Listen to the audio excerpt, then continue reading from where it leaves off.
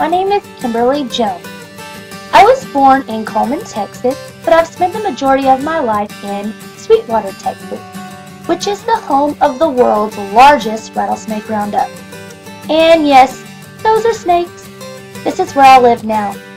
When I was in high school, I took several dual credit classes, so I graduated high school as a college sophomore. After high school, I attended Howard College in Big Spring for a year, and then transferred to ASU. This is my first year at ASU and I love it. My major is ECH through 6 Generalist with Special Ed. 3 words that describe me are bubbly, honest, and persistent. I always try to keep a positive and upbeat attitude and I love to laugh. This is why I describe myself as bubbly. I'm also an honest person. What you see is what you get.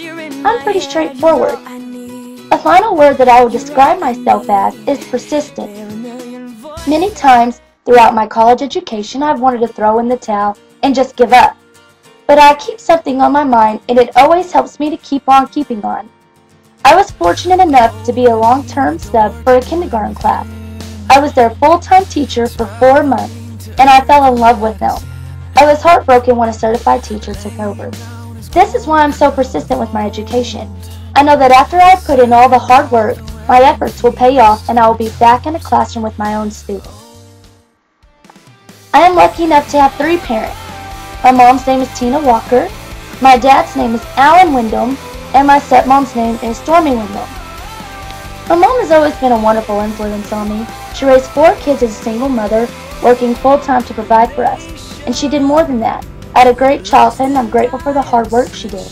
She taught me not only how to be a great mother, but also how to be a worker and to always be thankful for what's given to me. I'm married to an awesome guy. His name is Chris, and we've been married since April of 2009. We met at our church, where he is the music minister, and I teach children's church. He motivates me to do well. He supports me in my education, and he encourages me when things get rough, like around finals time.